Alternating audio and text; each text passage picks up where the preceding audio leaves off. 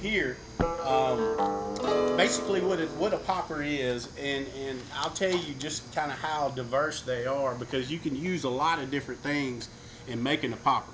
You don't necessarily have to use just duck. You can use deer.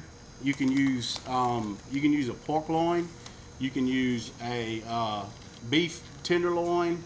You can use just about anything like that, because basically what this is and you can do different variations of it.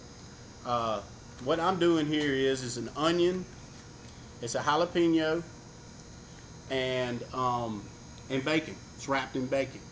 And what I've done here already, I prepped some, but I didn't use jalapeno. I used a peppercini.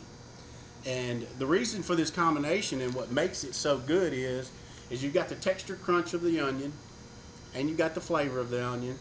Then you got the beefiness of the duck in there that really pops, and then the jalapeno or the peppercini that gives the vinegar and the little back heat to it. And what I'll do is once I grill these, you got to grill them hot. You got to get the fast hot, because the wild game, when the wild taste comes into it, is when you cook it too long, is when you overcook it. There's people out there have a misconception that, you know, duck is real wild. Well, it's also a misconception that duck is a bird and you got to cook it like a chicken, or it's done as a chicken. You don't. This is like beef. It's a red meat. You can see how red it is. And the reason it's so red is because of the migration. They have to fly so far, so much blood pumps into the breast. That's why it's so red. But you cook it and you eat it like beef, medium to medium rare, more medium rare. So you have to cook a hot fire. You have to sear that bacon, is what we're going to do. And then I'm going to glaze it with the Ubon sauce at the end, and get a little caramelization with that Ubon sauce, because that's what that Ubon sauce is going to do, is it's going to give the sweet element of it. So you got the sweet, you got the heat, you got the beefiness, you got the onion flavor and texture, and it all just goes perfect together. As a matter of fact, I've won several wild game cookings with duck poppers and or dove poppers, doing it the same way, and it's been very, very successful doing that.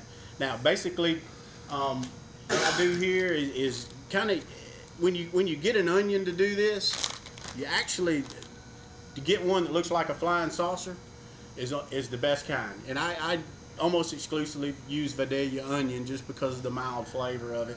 It's not overpowering. But what that does also is it gives you a good little cut, you know, that shape of onion. And then you just basically put the duck on that, put the jalapeno or peppercini on that, and then you roll it or you wrap it. Toothpick it.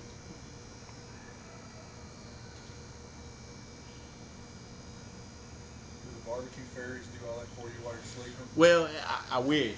You know, the thing about this prep is, and then you got a popper. The thing about this prep is it does take a little time, and they get eaten so fast. It's almost like, man, you know, it took me 10 times longer to get these things ready than it did, you know, for them to get eaten up.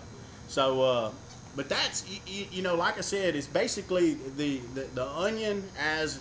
And also what the onion does is it helps these toothpicks stick in there and stay.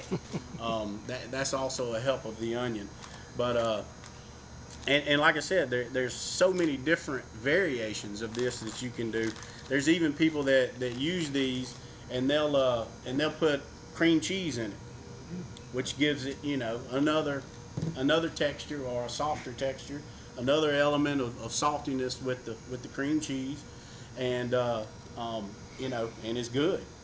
You know, my cooking philosophy is when you put good stuff, you're gonna get good stuff. You know, it's a piece of pork belly on there. Yeah, exactly. Pork belly.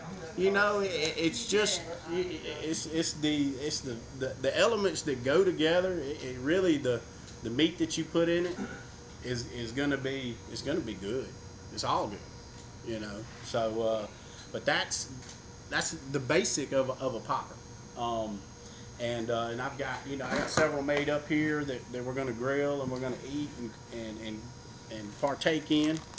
And but even like deer tenderloin or deer backstrap goes real good in this. But the key, and I can't stress enough, the key is don't overcook it. It's got to be hot. It's got to be fast. You got to get it on. You got to get the sear on the bacon. As soon as the sear is on the bacon, that's when you're gonna sauce and get the glaze on it. And that's the key to it. Got any questions? Hot. What are you saying for hot? 400, 450, 500? 500. Yeah. I mean, you know, you're also gonna have your hot spot, but you're gonna have your safe haven over that, and that's a real key to fire management. When you do build a fire on a grill, make sure you got a safe zone on that grill. You got somewhere that you can get stuff to. If it gets too hot or if it starts flaming up, you can get it. You just, man, I've had so many on a grill before. I've just raked them off to the side because it started flaming up and getting too hot. That's a experience thing. You already all know you got to have a place to go to when stuff starts moving. I mean, because sometimes our grills are as big as that big kettle. Yeah. You're just trying to move stuff so you don't kill it. Right. And I like I said, I've termed that as a safe zone on a grill. You know, it's just somewhere you can get to quick. It's gonna get you off the heat. Fancy. And that's fancy. Yeah, isn't it? But like I said, it takes a whole lot more time to fix than it does to eat. You know, because it's like, that's why they call them poppers. Once you get going, it's like popcorn. You just pop them in, it just